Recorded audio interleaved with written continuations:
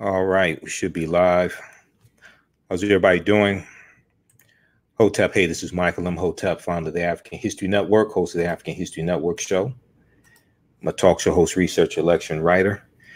It is Wednesday, July 10th, 2019, and we're live. So we should be on our Facebook fan page, the African History Network, and on YouTube also at Michael Imhotep on YouTube. All right, hope everybody's doing all right today. Okay, so I wanted to talk about this topic. I've dealt with this in the past a number of times, and I saw an article from July 8th, 2019 from blackamericaweb.com that was picked up from the Associated Press. So a number of different outlets picked up this article. Also, we'll do a quick preview of our online course that we're doing tonight. 8 p.m. Wednesday, 8 p.m. Eastern Standard Time. Ancient Kemet, the Moors, and the Maafa, understanding the transatlantic slave trade, what they didn't teach you in school. Okay, so that's an online course I'm teaching at 8 p.m. Eastern Standard Time today, and it will be class number 4. So we'll post the information here so you can register for that. As soon as you register, you can watch the first 3 courses also. Okay. All right. So blackamericaweb.com had an article dealing with schools still struggling with how to teach about slavery. Schools still struggling with how to teach about slavery. And we have seen stories over the past few months dealing with mock slave auctions, dealing with reenactments of slavery that are being used in the schools to teach the history of slavery. And educational experts talk about how this is how this can psychologically damage students. This should not be used. But also, you've heard me talk about the online study. You've heard me talk about the 52-page study from the Southern Poverty Law Center called Teaching Hard History American Slavery, Teaching Hard History American Slavery, that documents how the history of slavery in this country is not being properly taught in the schools. Okay. And this has a wide-ranging negative impact, especially as students matriculate through school and become adults. Okay. So this is the 52-page study from the Southern Poverty Law Center. And then the article from the Associated Press, this study is referenced. You can download it from splcenter.org, Southern Poverty Law Center, splcenter.org. And it's called Teaching Hard History American Slavery, Teaching Hard History American Slavery. Okay. All right. So let me share this here on my personal page. Also, everybody share this broadcast on your Facebook page. Invite your friends to tune in as well. Okay, so if we look at the article from blackamericaweb.com, and can everybody hear me okay? If we look at the article from blackamericaweb.com from the Associated Press, this is from July 8th, 2019. They talk about a 10-year-old African-American boy named Nico. And this case took place in 2011. And his mother, her name is Anika Burton, Burton. Okay. And she talked about a incident that happened in his class, and it dealt with a reenactment dealing with slavery. And he told his mother, quote, "They made me a slave today. They made me a slave today." All right. And his mother still remembers when her 10-year-old son, Nico, recounted his experience to his grandfather after school one day. So this took place in 2011, this incident. But Anika Burton believes the classroom exercise in which Nico's classmates were encouraged to examine and pretend to bid on each other during a history lesson continues to affect his life, even now as an 18-year-old high school graduate. Okay, so his mother said, quote, he tries to act like it did not bother him, but I really think it changed him. Okay. And they live in Ohio. It's those memories that leave her shaking her head years later as reports about mock slave auctions continue to emerge, reminders that schools are still struggling with how to teach about slavery and its impacts. And when you read the study from the Southern Poverty Law Center, and I incorporate some of the information from the study in the online course that I teach, Ancient Kemet, the Moors, and the Maafa, Understanding the Transatlantic Slave Trade, what they didn't teach you in school. When you read this 52-page study, they talk about how dozens of teachers in the survey that they did of 1,700 social studies teachers, dozens of teachers surveyed reported simulations as their favorite lessons when teaching about slavery, according to the report. Though its authors, the authors of the report and others, such reenactments do more harm than good. And this is true. We saw this when it came to the state of New Jersey. Okay, we'll go to that in we'll talk about that some as well, because in the state of New Jersey, in the state of New York, Attorney General Letitia James investigated a incident from May dealing with a mock slave auction at a private school called Chapel School in Winchester County. And this and they found that this mock slave auction negatively impacted the children. Okay, NBC News reported on this.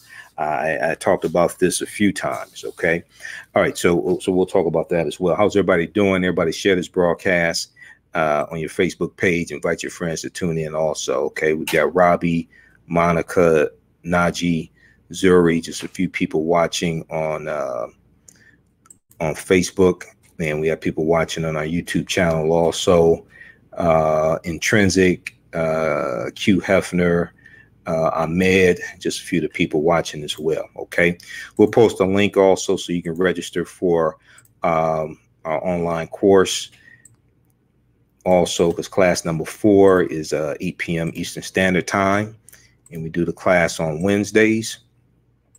So we'll post this link as well. As soon as you register, you can watch the first 3 courses, and also there's about 36 hours of bonus content as well that you can watch when you get a chance. All right, so let's continue here.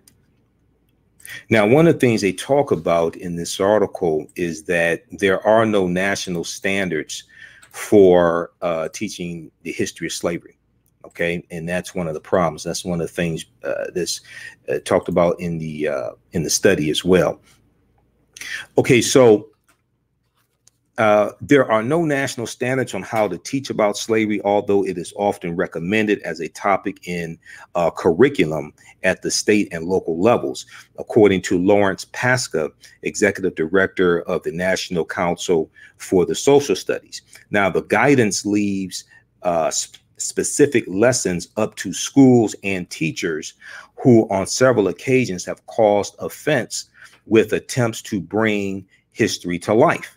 Now, an investigation by New York Attorney General Letitia James, who is African-American, by the way, African-American sister, found in May of 2019 that a mock slave auction that singled out Black students at the private Chapel School in Westchester County had a profoundly negative effect on all of the students involved. A profoundly negative effect on all of the students involved. Attorney General Letitia James said, quote, lessons designed to separate children on the basis of race have no place in New York classrooms or in classrooms throughout the country, end quote, she said. And let me see something here. I had the article dealing with her findings as well. That was just in the past. Let's see, what's this? July. That was probably in June, I think it was. There was an article dealing with dealing with her findings. So we'll try to pull that up also. Okay. Let's continue. Now, the teacher was fired. The teacher's name was Rebecca Antonozzi. All right. I shared information dealing with her. There was an interview that she did with a local news outlet, and talked about how it wasn't her intention to harm the children or anything like that. She was teaching about the history of slavery. And she said one of the students asked her, how could they have been forced to work? How could they have been forced into slavery? So she, they said, can you show us? Can you explain it to us? And she had some of the students to line up, and she was acting out and doing some type of mock slave auction as a teaching tool. Okay, when you actually read this study, it tells you don't do slave reenactments, things like that. Now, one of the problems is that this study is not required reading for teachers. This is one of the problems. Okay, it's not required reading for teachers. And I think it should be, because in these cases where I read about these slave lessons gone wrong, if they had just read the study, they would know don't do that. And many of these people would still have their jobs today. Okay.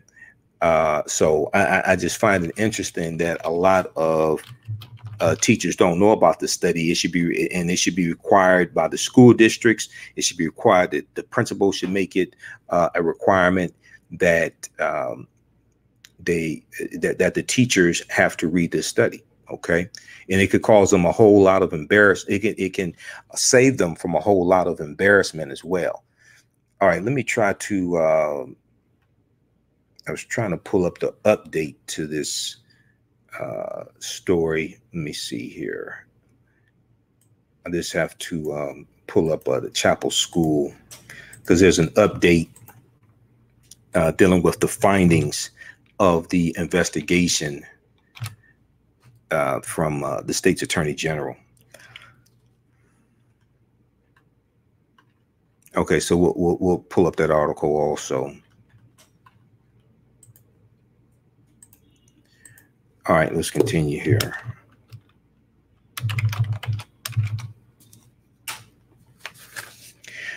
All right, so other recent examples include okay, here we go. We've got it.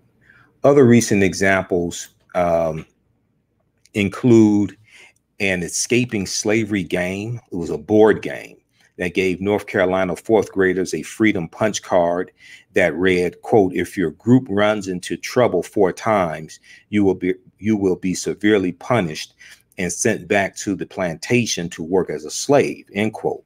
Families also criticized a Virginia obstacle course intended to replicate the Underground Railroad, navigated by 3rd, 4th, and 5th graders pretending to be runaway slaves. Okay, so these are all, so escaping slavery is a board game that has been used in a number of schools. All right, there was an article dealing with this. There was a local news outlet that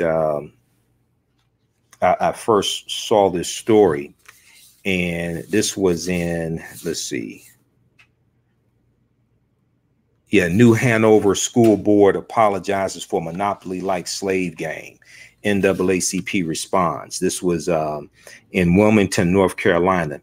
The New Hanover County Board of Education apologized for a controversial monopoly-like game used to teach slavery to 4th grade students at a Wilmington elementary school. Now, Wilmington, North Carolina, that's where the Wilmington Massacre took place in 1898. And you had a grandmother who talked about this game. Actually, there was another article that I saw dealing with this. Let's see here. If he apologizes, So the name of the game was called, it was an Underground Railroad game called Escaping Slavery. So in the Underground Railroad game called Escaping Slavery, teachers gave students a freedom punch card, that reads, quote, if your group runs into trouble 4 times, you will be severely punished and sent back to the plantation as to work as a slave. Now, you had a grandmother whose granddaughter was in that class. Okay. And the grandmother said that her granddaughter told her that the teacher told students to write their slave name on the back of the card that they were given. Quote, after the 4 punches, were they going to hang them? The grandmother asked. Were they going to kill them? What else was going to go on after this? Okay, you're teaching these kids slave plantation. All right, so this is a board game. Check this out. This is a board game designed to teach them about the history of slavery. All right, now the school did not create this board game, which means it was a company that produces this board game and sells it to schools. Okay, so check out this article from this was one of the first ones about this. This was from March 11th, 2019. This is from WECT.com. WECT.com. New Hanover School Board apologizes for a monopoly-like slavery game. Okay, NAACP responds.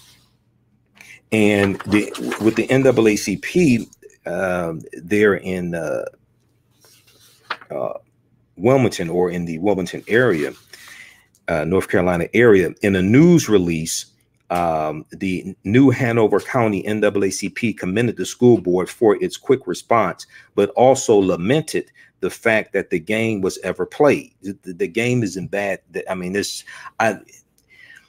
before this article which came out in March of 2019, I did not know this game existed.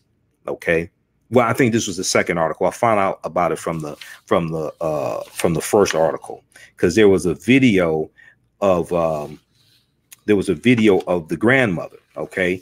Yeah. So the first article was from March 8th, 2019. Monopoly-like slave game played by 4th grade NC North Carolina class outrages grandmother. Okay. And that was the first article I saw about this. And I didn't know this game existed, but this game is manufactured by a company and sold to schools. Okay. And it's sold, the educational website that sold this game is called Teachers Pay Teachers. Teachers Pay Teachers. In a statement emailed to WECT, Connington Elementary School Principal Graham Elmore wrote that 4th grade social studies teachers used the Monopoly-like game in January of 2019, and it was obtained from the educational website Teachers Pay Teachers. Quote, the purpose was to play a role, ROLE, to increase interest and enthusiasm for historical events. The teachers wanted to share how the people communicated and worked for change and equality in their communities. Okay, end quote. The assignment copyrighted by Wise Guys, Teachers Pay Teachers website.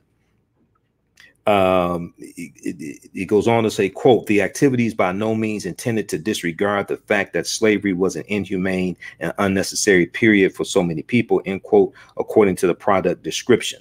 The board game is part of a larger activity teachers have used for the past 2 years, according to Elmore.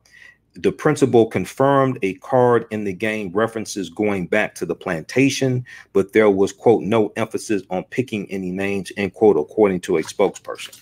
The whole idea is just ridiculous. The whole idea is just bad, and things like this traumatize African-American students. All right. Okay, so let's go back to the article from the Associated Press and Black America Web. This is from July 8th, 2019.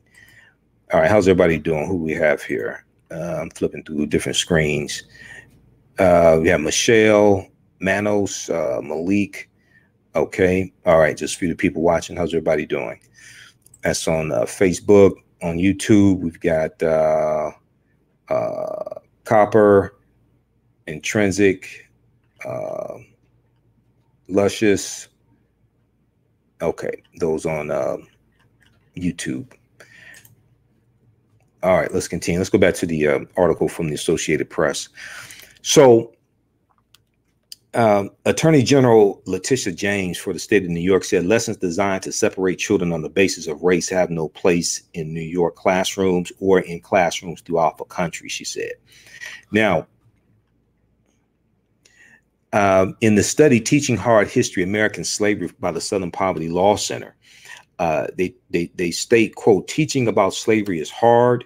This was summarized in the 2008 report from the Southern Poverty Law Center, which surveyed more than 1,700 social studies teachers and analyzed textbooks. Quote, no national consensus exists on how to teach about slavery, and there is little leadership. It is time to change this state of affairs, end quote. So there have to be national standards on how to teach the history of slavery.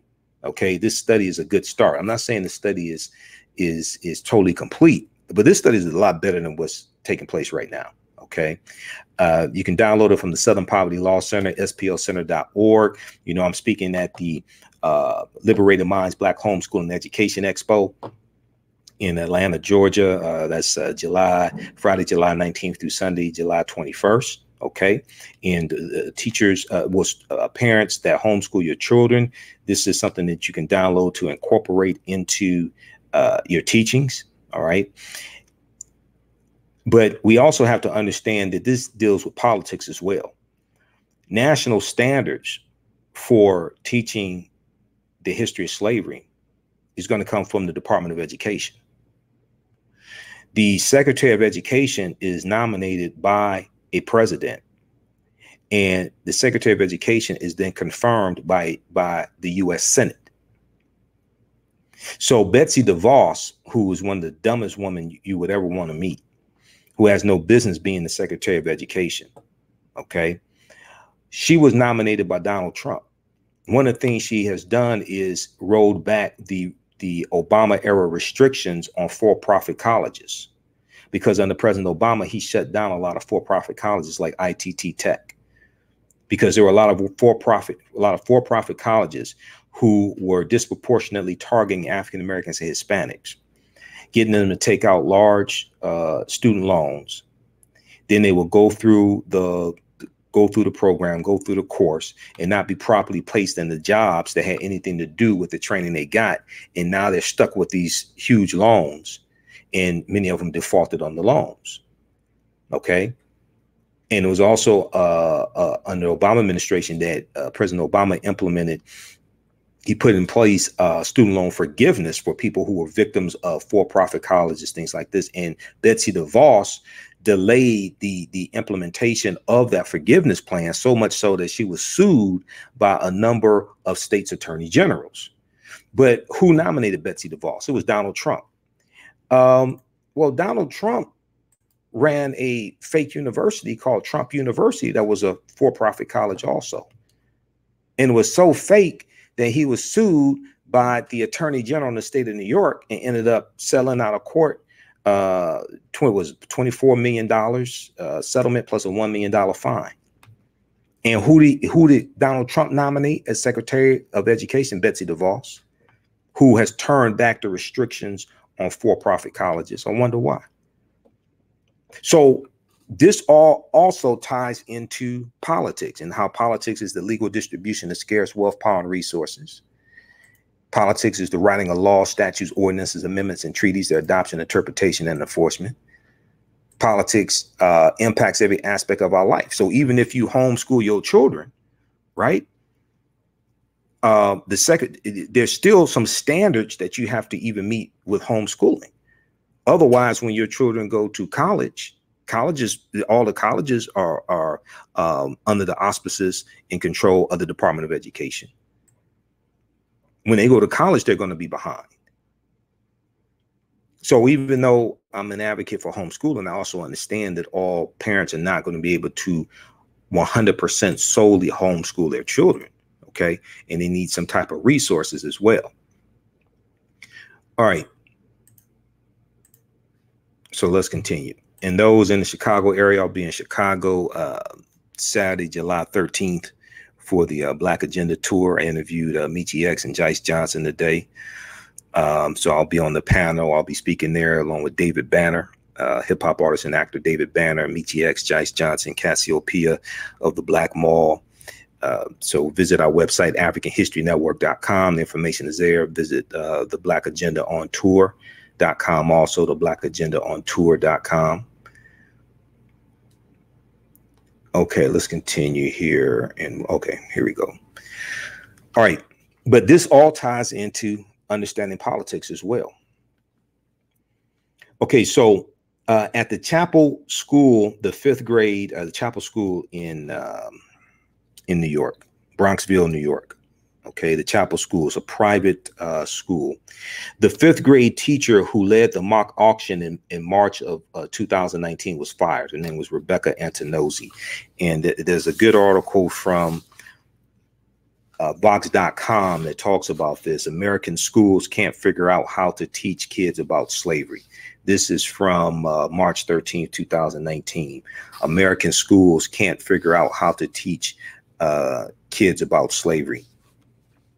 So the school agreed to hire a diversity officer and change the discipline practices after parents complained that African-American students were lined up against a wall wearing imaginary shackles and sold to their white peers. This was a mock auction slavery enactment. Now, her attorney disputes this account. She talked about how it transpired. In seeing the actual interview with her, I don't think she intended to harm the children. There have been a number of parents who have come out, basically about 50 parents, and some of them African Americans, who have come out in support of her and say, you know, she's not that type of person to try to hurt the children. All right. However, if she had read this study here, she would still have her job today, because it tells you in here, don't do slavery enactments. All right. If she had read this study, she would still have her job. If the school she was at made it mandatory that the teachers read that study, she would still have her job today. So personally, if it's, to me, it sounds like she was poorly trained. It sounds like she was poorly trained, which we see consistently across the country. So if I was her, I would countersue and say, hey, wait a second. I wasn't even trained properly to be able to teach this subject matter. Now, Nicole Days, D-A-Y-E-S, complained about a similar experience in her son's 4th grade class in upstate New York's Watertown City School District in May of 2019, after he described it to her. Okay. Now, the mother, Nicole Days, said, quote, his whole demeanor changed. It was kind of somber and uncomfortable. It took me a while to really comprehend what he was saying to me, end quote. So the district said in a statement, the teacher had been placed on administrative leave. Superintendent Patricia Labar said the district has since sought expert guidance on diversity, inclusion, and equity as it reviews its policies and programs. Now, New York's social studies curriculum is typical in that it outlines grade level concepts. It outlines grade level concepts.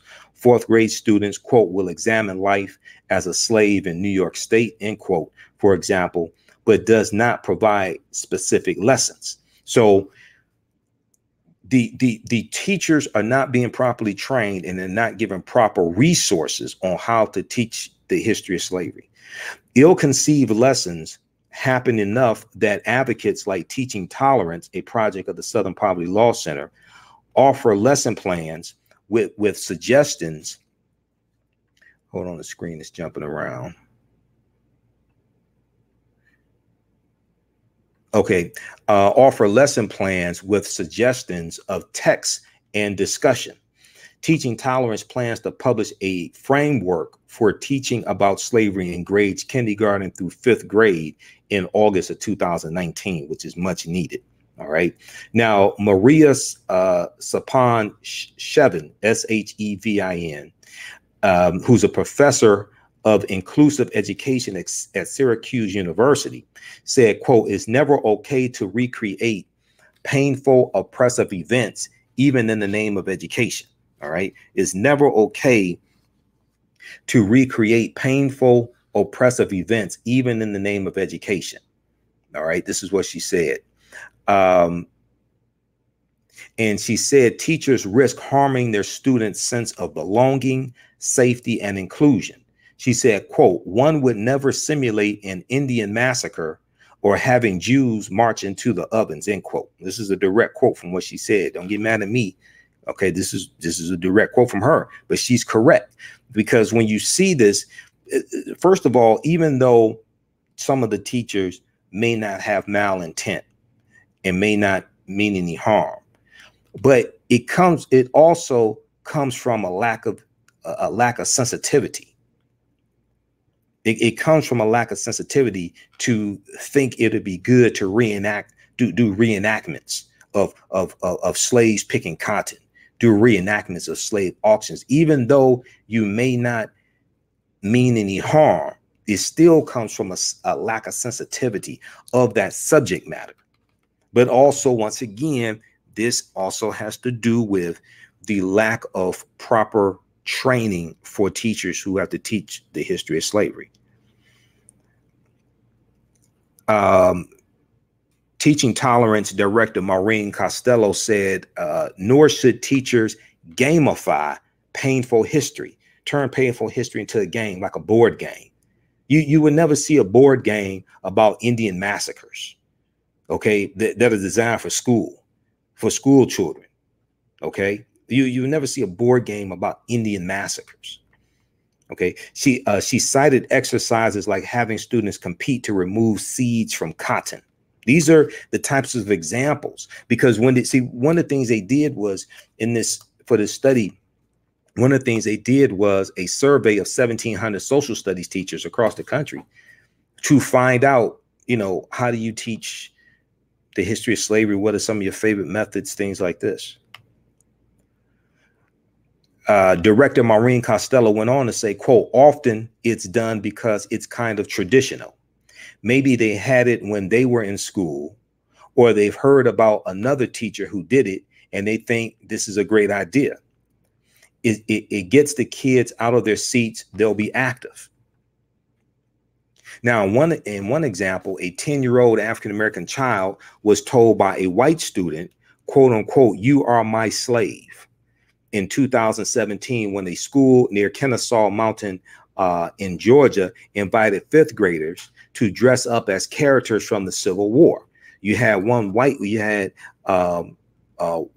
student tell a 10-year-old African-American child, "You are my slave." Now, this account is according to the black child's parent. The parent's name is Corrie Davis, Corrie. Now, for generations, teachers have wrestled with lessons on discrimination, because perhaps none more famously than Jane Elliott, who led a Blue Eyes, Brown Eyes exercise in her Riceville, Iowa classroom in response to the assassination of Dr. Martin Luther King Jr. in 1968. So I remember seeing the original videos of it. I think originally the video was black and white. Maybe it was color, but I remember seeing the original video of this. Okay. And I've seen interviews she's done. Roland Martin has interviewed her before as well. Jane Elliott. You can just Google her name, Jane Elliott, Blue Eyes, Brown Eyes exercise. Now, what Jane Elliott did was, and she's a white woman. Okay. What she did was she separated her third grade class of white students by eye color and unapologetically treated one group as superior, calling them smarter and rewarding them with extra recess and other perks while demeaning the other group. She flipped the roles the following school day. Okay. Now, Jane Elliott said in an interview, she has been through the same backlash as the New York teachers, and she stands by her exercise, which she credits with boosting students' academic performance. Jane Elliott said, quote, "Every student in my classroom who went through the exercise performed at a higher level academically than they ever had before, because they found out the day they were on the top in that exercise how really smart they were. Because when she split them up into the groups, one group was elevated and told how smart they were, you can do anything, things like this. The other group was demeaned. And then the next day she flipped it. Okay. Now, Anika Burton, A-N-E-K-A, Anika Burton, whose son did not want to be interviewed, okay, by the Associated Press, says she eventually pulled her son Nico out of the school district because of that incident in 2011, when he was 10 years old. When it seemed he was being singled out, she pulled him out of the school district when it seemed he was being singled out for discipline and passed over for sports. And she was flooded with hate mail for making the issue public. So she made the issue public. This drew unwanted attention to that school, to the school district. So she's flooded with hate mail. Okay. Not so I find it interesting when people will target someone for speaking up about an injustice like this, but won't target the injustice.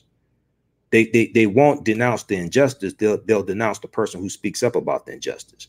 Once again, at the beginning of the story, Anika Burton recounted how her 10-year-old son named Nico, who's African-American, recounted an experience to his grandfather about what happened to him at school one day. And he said, he told his grandfather, they made me a slave today. So instead of people sending the mail and the discuss to the school district and the school for allowing something like that to happen in the classroom as a teaching tool, they target the parent who's speaking up about the injustice that happened to her son. Okay, so she pulled her son out of the school district when it seemed he was being singled out for discipline and passed over for sports, and she was flooded with hate mail for making the issue public. The experience drastically altered his school experience, Anika Burton said. The school principal called to apologize. All right. And she said, quote, they were able to touch and feel on the slaves. It was really crazy, she said. Why would you think that's okay to do to a child? And see, once again, I mean, if we look at, I did a broadcast about a month or so ago that dealt with how schools are teaching the history of slavery in ways that traumatize our students. And that particular, it was another article from Vox.com from April 19th, 2019. Schools keep teaching slavery and civil rights history in ways that traumatize Black students. And one of the examples they gave in that article was a recent example that took place in April of 2019. And this dealt with a Arizona mother who posted on Facebook that her African-American son, who at the time was a 9-year-old in 3rd grade, had participated in a classroom simulation in which he had to, quote, walk through his class as his teachers and fellow students yelled at, humiliated, and berated him during a lesson on school segregation, end quote. Now, this was reported by the Arizona Republic. And this was a reenactment of the integration of Central High School by the Little Rock Nine, okay, post Brown versus Board of Education. The incident took place in early April 2019 at BASIS, B-A-S-I-S, BASIS Phoenix Central, a charter school for students in kindergarten through 5th grade. The Arizona Republic reports that the simulation was meant to reenact the moment when the Little Rock Nine, a group of 9 African-American high school students, integrated Arkansas's Little Rock Central High School. All right. Now, in this reenactment, the students were yelling at the student, but they were not allowed to use racial slurs or vulgarity. Okay, and the parent talked about how that experience traumatized her child. The boy's mother, Claudia Rodriguez, explained in an April 12th Facebook post that she only found out about the reenactment after another parent told her about it. Claudia Rodriguez added that when she told the school that putting her son in that position was offensive and hurtful, educators reportedly told her that, quote, there was some educational value in this incident because it started conversations in the homes of the other kids, end quote. Yeah, but it's at his expense. See, once again, this is another example. Okay. And this things like this keep happening. So this is why parents have to organize, take these studies into the schools, take these to the parent, take these studies into the schools, take them to the school board meetings. All right. And if the principals will read it, if the school district will read this, they would realize that we have to change this, because it tells you in the study what not to do. The other thing that the study did is that it did a survey of 1,000 high school seniors, 12th graders, did a survey of 1,000 high school seniors. And it found that out of 1,000 high school seniors, only 8% knew that slavery was the central reason why the Civil War was fought. Okay. Out of 1,000 high school seniors, it found that only 8% knew that slavery was the central reason why the Civil War was fought. And then it found that 68% did not know that it took a constitutional amendment to formally end slavery, the 13th Amendment. They thought it was the Emancipation Proclamation. Emancipation Proclamation did not free the enslaved Africans. Okay. So when you have studies like this and you have students that do poorly on the studies, these are 12th graders. What it shows is, one, the parents didn't teach them this information, and two, the schools did not teach them this information. All right. So post your comments, questions here. We'll try to get some of those in. So check out this article from blackamericaweb.com. Other outlets picked it up. Detroit News picked it up. It's originally from the Associated Press.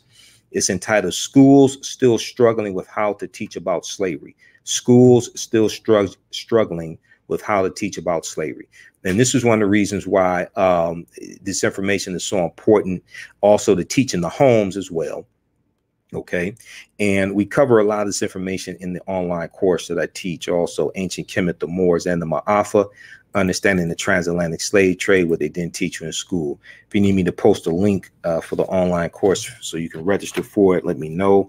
We'll do that. It's a 8-week, 16-hour online course. We deal with thousands of years of history, and we try to deal with this, deal with the history chronologically as well, because historical events don't happen in a vacuum. We have to understand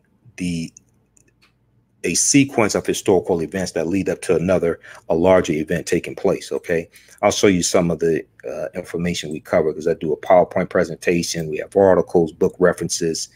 So we teach it Wednesdays, 8 p.m. Eastern Standard Time, and we're going to continue dealing with some of the history of the Moors as well. I had so much information that I did not get all of it in the class. I did a special class this past Friday, so we have to continue. We'll continue tonight. And then one of the things that I'm dealing with are some articles in the past few years that also deal with some of the history of the Moors as well. But in the article, I made a note here to talk about this. In the article from blackamericaweb.com, Schools Still Struggling with How to Teach About Slavery. It talks about every student in my class who went through that exercise performed at a higher level academically than they ever had before, because they found out the day they were on the top in that exercise, how really smart they were. That's Jane Elliott, right? So then this causes you to have to ask the question, well, what is the negative consequence of African Americans calling themselves the N-word day in and day out? What's the negative consequence of us African Americans being attacked and dehumanized and vilified in a lot of our music by negative corporate control hip hop music? I'm not against hip hop. I'm against negative corporate control hip hop being used against us. What is the consequence when our women are called the B word and H word and thoughts and all types of derogatory things? How does that program you? Okay, because it can't boost your self-esteem. When you are steadily inundated with negative images that show the hypersexualization of African American women, that focuses on their body parts, that dehumanizes them and focuses on their body as opposed to their mind. A lot of the same things with African American men. When you have a lot of music that focuses on drugs, promiscuity, criminality, then you have to ask the question, what is the negative consequence of this music being targeted to African Americans, especially our youth? Your thoughts create feelings, your feelings create actions and behaviors, your actions and behaviors create results. What's the negative consequence of that? If in this study that she did, and this study was largely with white students, okay, that Jane Elliott did, and you can go online and the YouTube video should be there. You can see interviews with her.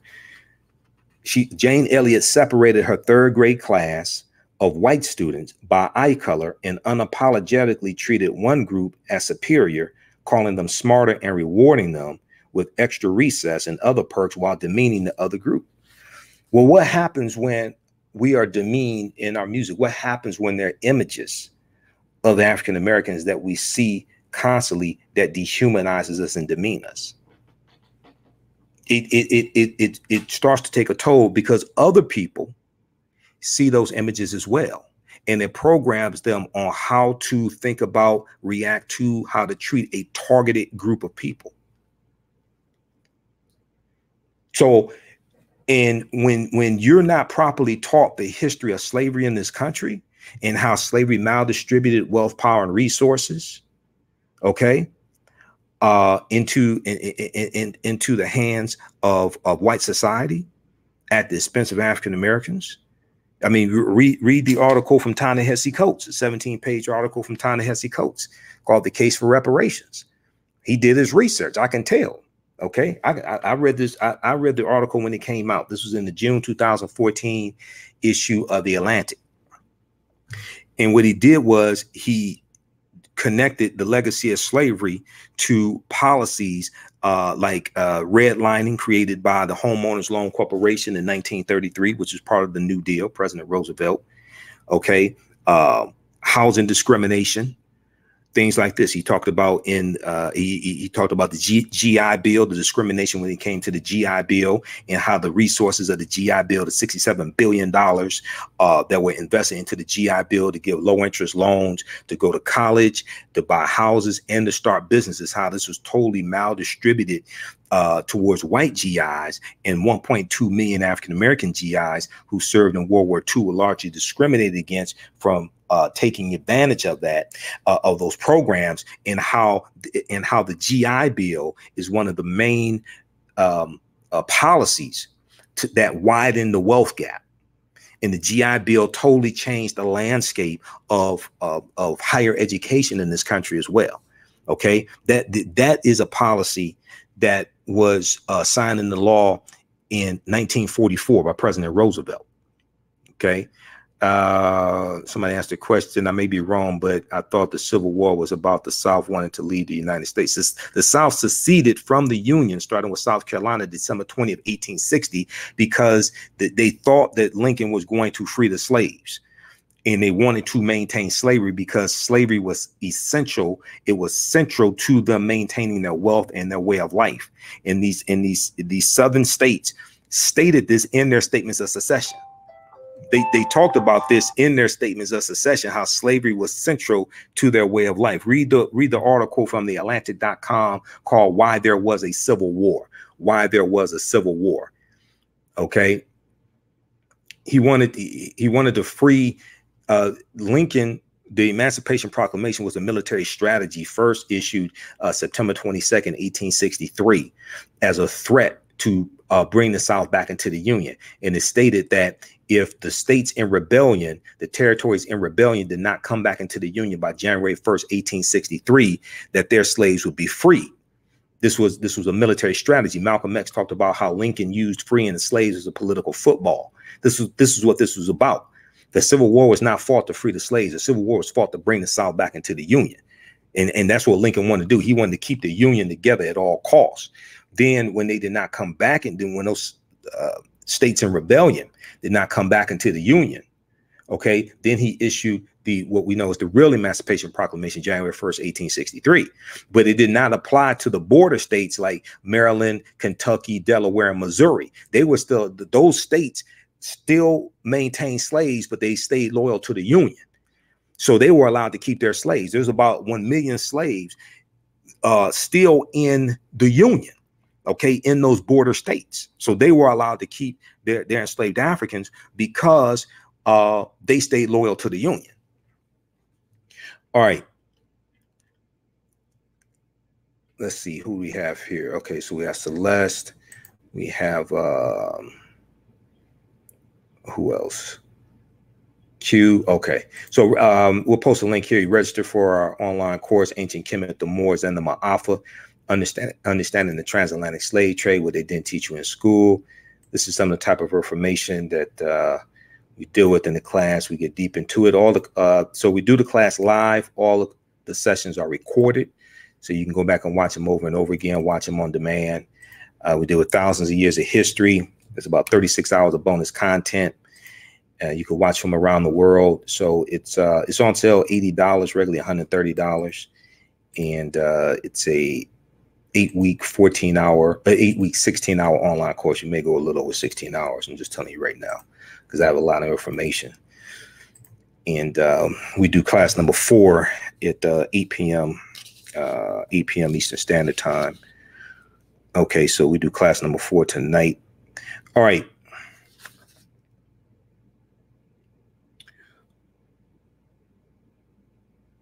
Right, and then I asked the question, why are negative terms used the most for African Americans also? Because, see, when you look at other people's music, right, other people's music don't have usually racial epithets. Their music is not laced with racial epithets attacking them. Their music is more likely to uplift them. Now, I know there's some music that uplifts, but if we look at negative corporate control hip hop, you will find that largely it does not uplift, largely attacks, and is targeting African American youth. And the reason why it targets African American youth, 1, is because they're the least likely to have the defenses to fight against it. 2, that's how you go after people's future. You attack their youth. That's how you arrest a people's future. You attack their youth. If you want to destroy a nation, you do it through the music, because the music hits the youth first. So many of us don't understand how we're being attacked by the music, how we're being attacked by the lyrics. And whatever is disseminated becomes imitated. Whatever is disseminated becomes imitated. Okay, so check out these articles here. We'll post some links for some more as well. And read the study from the Southern Poverty Law Center also, Teaching Hard History, American Slavery. It's a really good study. Dr. Kwame Hassan Jeffries, nephew of Dr. Leonard Jeffries, he was on the committee that put this together as well. And he talks about, I've seen a number of articles dealing with this. He talks about how teaching the history of slavery is hard. Anyway, it is hard. Okay. And you want to teach it in a way where you're sensitive to different ethnic groups in the class. And it has to be age appropriate, the way you teach it also. Let me see. There was an article that quoted Dr. Kwame Hassan Jeffries. I just saw his uncle, Dr. Leonard Jeffries, one of my teachers, saw him at the Incober conference here in Detroit. In June of 2019. Let's see here. Let me do this also. Let's bring up the PowerPoint presentation. I told you I'll give you a quick preview here. Let's look at this.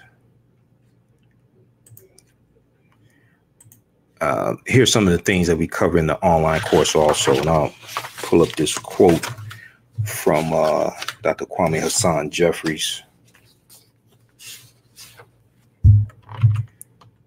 Let's go to this here.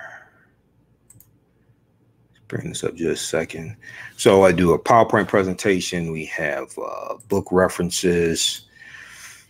It's about 50 articles that we cover in the class also. All right. Let me go to the slide I wanted.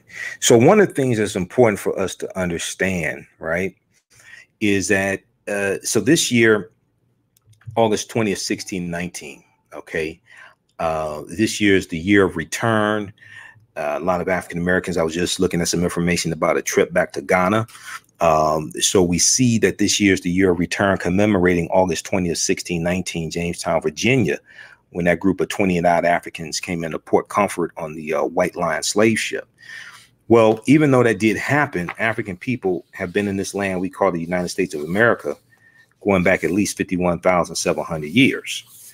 And this is something that a lot of people don't know. So if you have seen any of my interviews with Dr. David Imhotep, who wrote the book, The First Americans Were Africans, Documented Evidence, you know this. Or if you've seen interviews or heard any interviews I've done with him. I've done, I think, 11 interviews with him, I think it was. And this book came out in 2011. And this is one of the sources we use in the online course. You don't have to buy any of these books to follow along with, to be able to follow along in the course.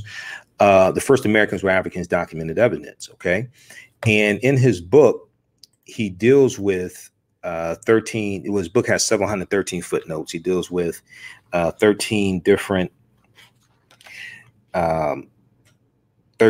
types of evidence that were found in Allendale County, South Carolina in 2004 by Dr. Albert Goodyear, who's an archaeologist at the University of South Carolina.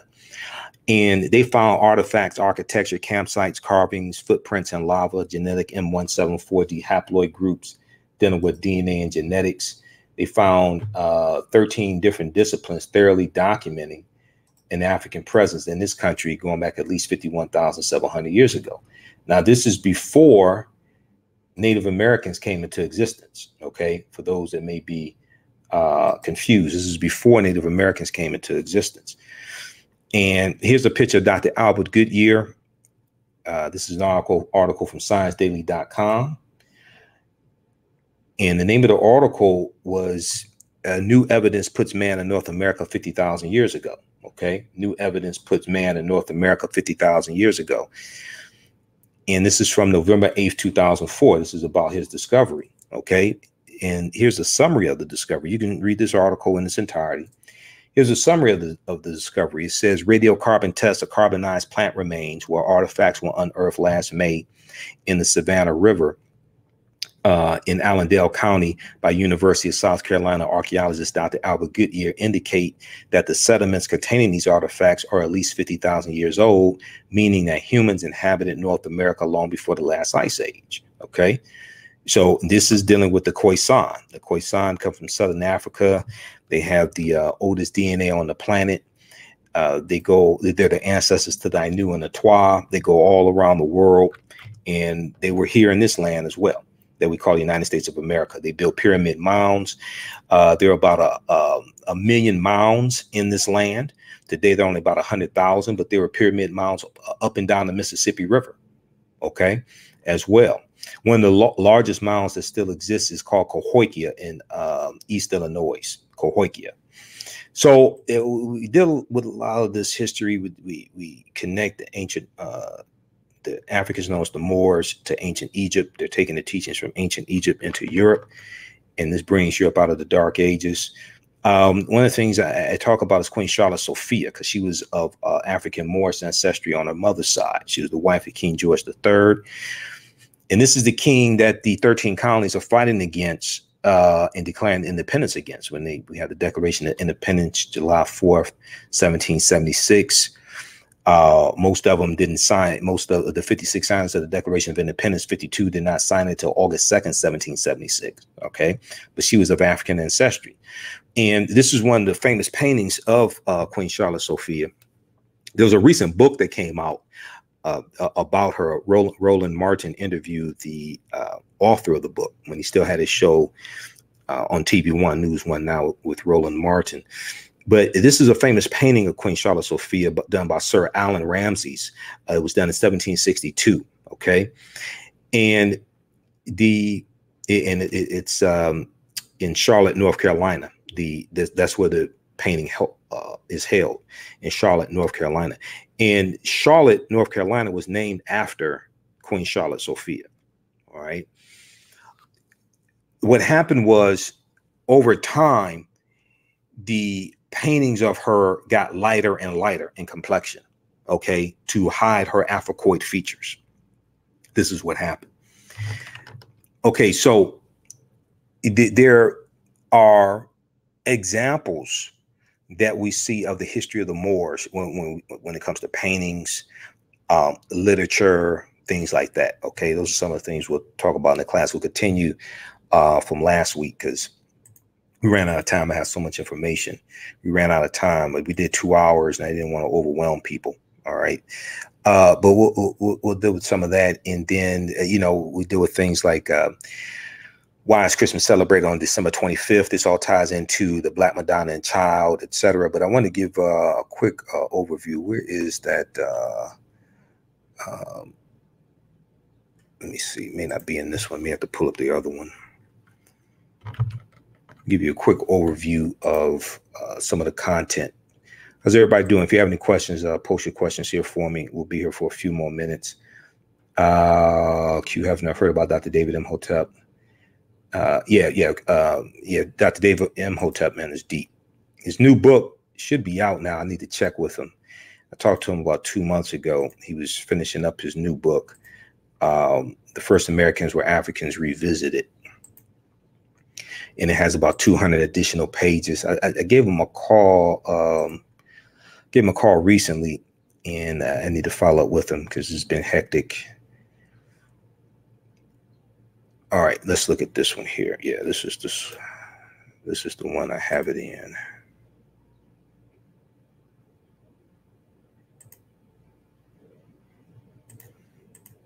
All right, let's close this one.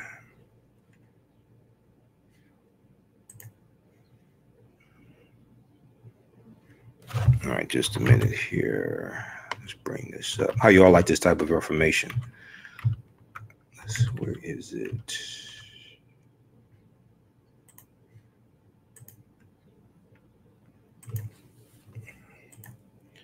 All right, let's bring this up here.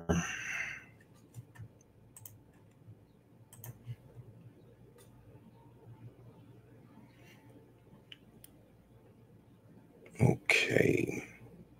One of the things also we talk about is the movie Black Panther, because Black Panther is a very, very deep movie. It helps reconnect African people to African history and culture. Unfortunately, a lot of people don't understand the movie and haven't really done research. Even people who I've heard talk about it, they haven't really done research on it. I mean, I did research for months. I read over 100 articles dealing with the film Black Panther, in addition to seeing the film twice.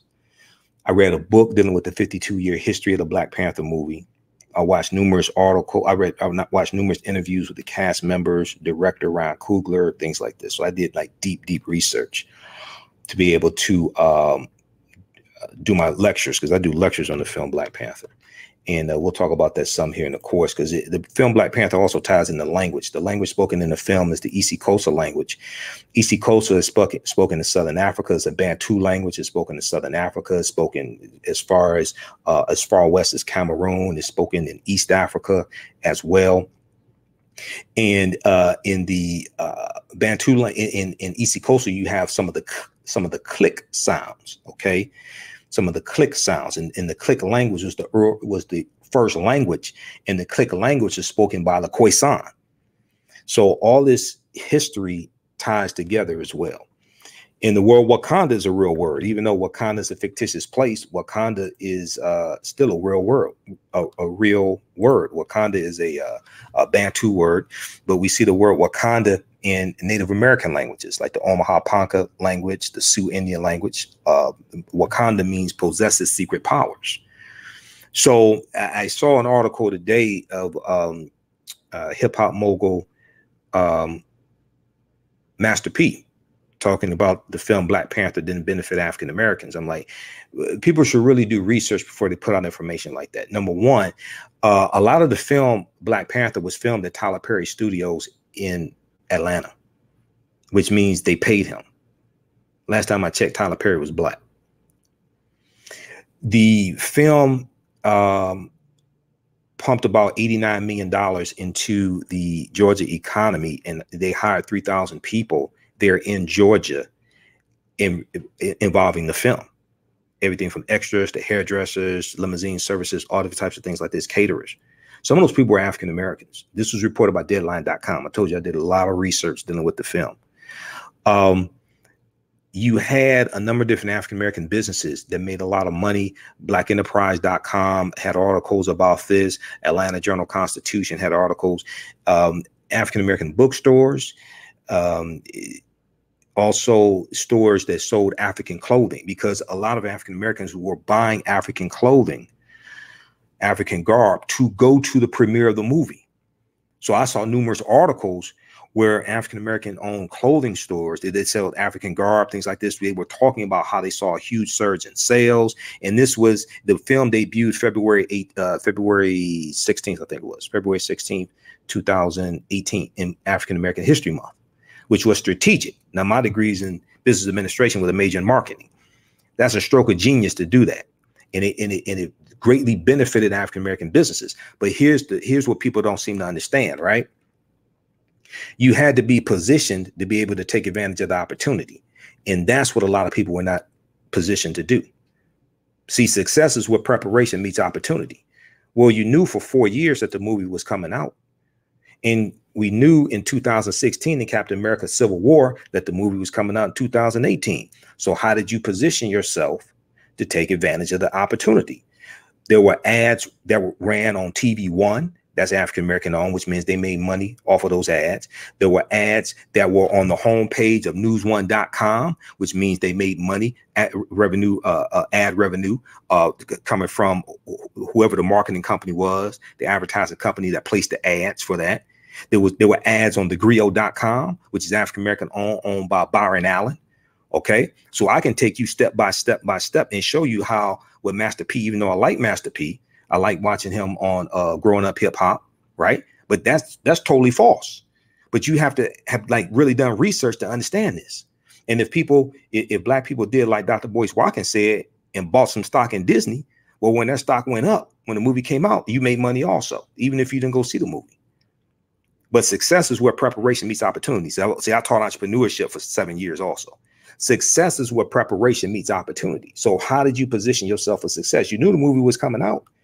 All the Black Panther t-shirts that I have, and I have like 5 of them, different designs, different Black Panther t-shirts, I bought from African American vendors. I can show you African American vendors that made a lot of money off of Black Panther paraphernalia. The poster behind me, that cost $10. I bought from an African American vendor. So I can show you step by step. There were African Americans across the country that rented out movie theaters and held premieres of the movie, charged money for it, made money from that as well, sold out premieres. Maya Crown Williams is one of them who did it here in Detroit. Success is where preparation meets opportunity. So how did you prepare yourself for success? Okay. All right. Let's see here.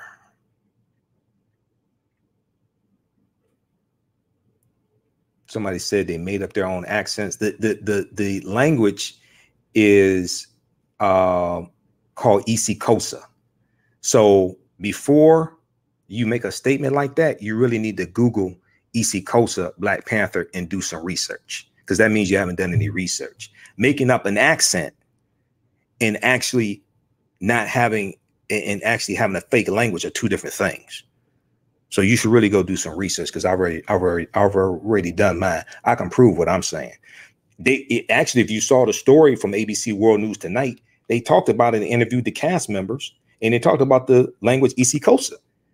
And John Kanai, who plays T'Challa's father, he's South African. He speaks isiXhosa, and he was the one who got the language interjected into the movie. But once again, this is what happens when you don't do research.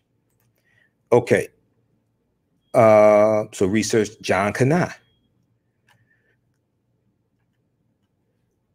All right, so let's go back to the slide. So here's some of the things that we deal with in the online course. What was the transatlantic slave trade? What were some of the events that led up to the transatlantic slave trade starting? What role did Christopher Columbus play in the transatlantic slave trade? Because he's central to the spread of it. He didn't start the transatlantic slave trade.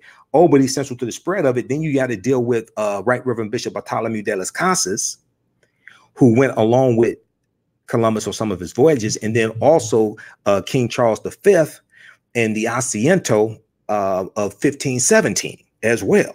All these things caused these papal bulls and things like this caused the expansion of the transatlantic slave trade. When did Africans first come to the U.S. as slaves?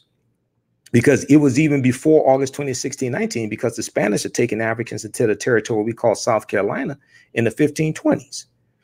This is about 100 years before Jamestown, Virginia. See, people don't talk about that. They talk about August 20th, 1619. This is when we first came to this land, or first came to these shores. They don't even talk about the Spanish. The Spanish were involved in the transatlantic slave trade before the English. Were African people in America before the slave trade? Yes, we were. This was our land stolen from us. We were here before Native Americans came into existence.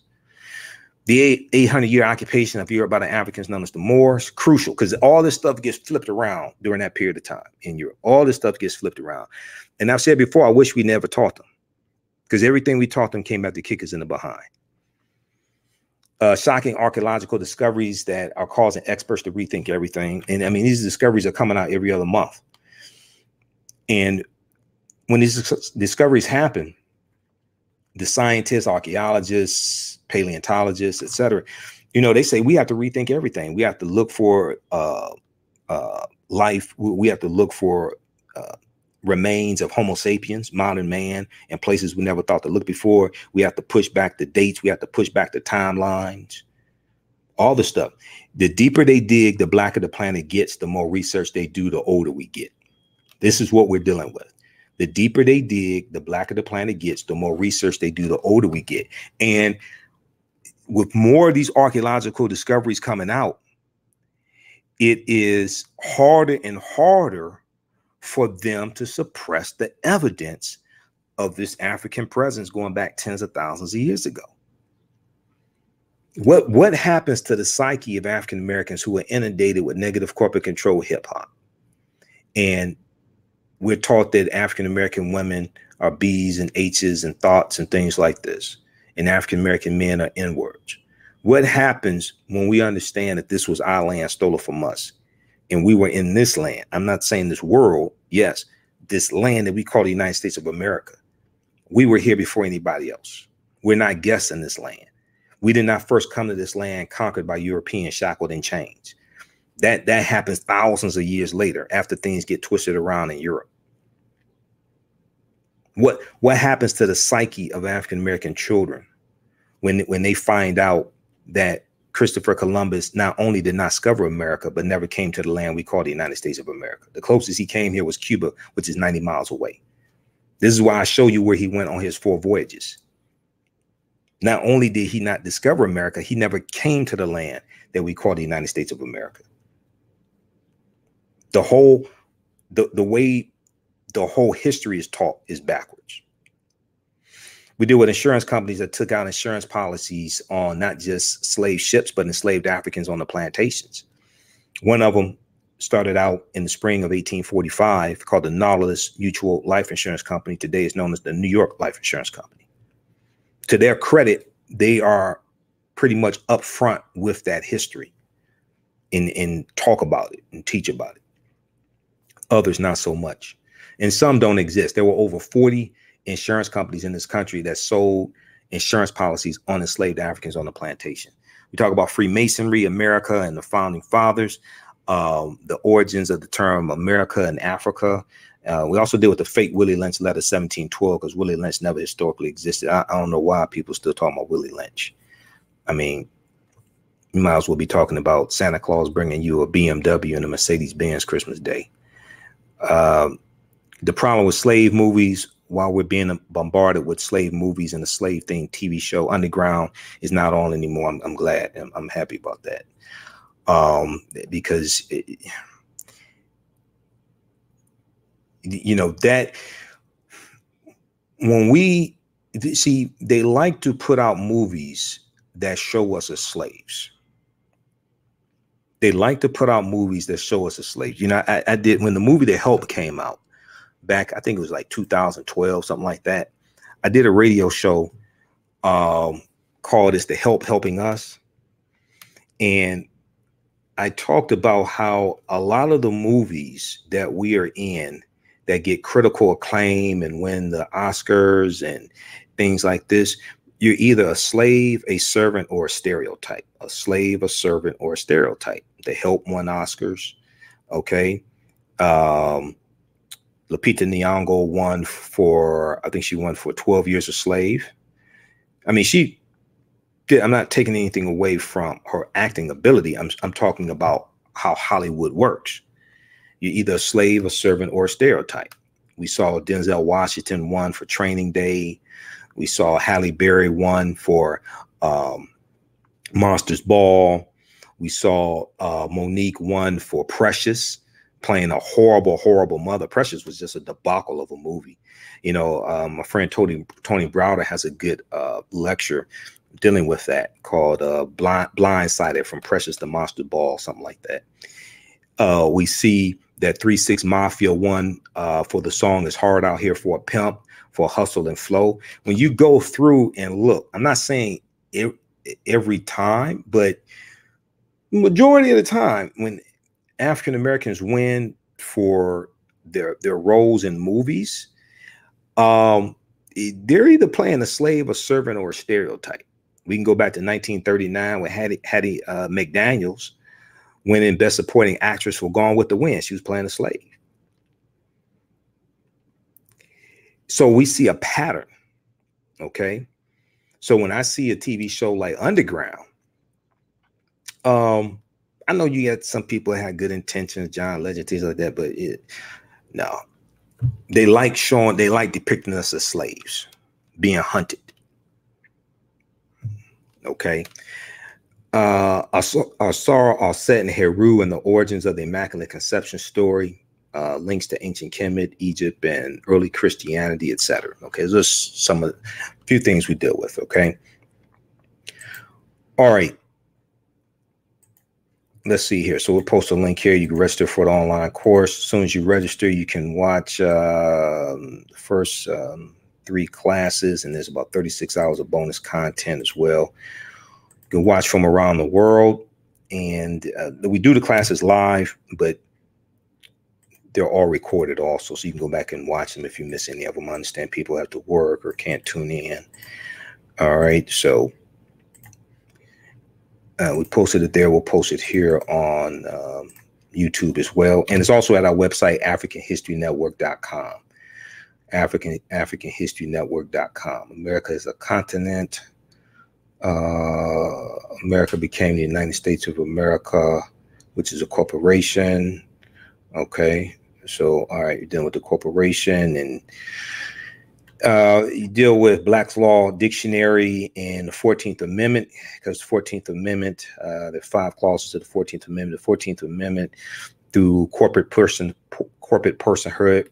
and legal fiction, gave all the rights of human beings to corporations. So if you look at a legal dictionary, it tells you that a person, P-E-R-S-O-N, a person is a human being or a business or a corporation.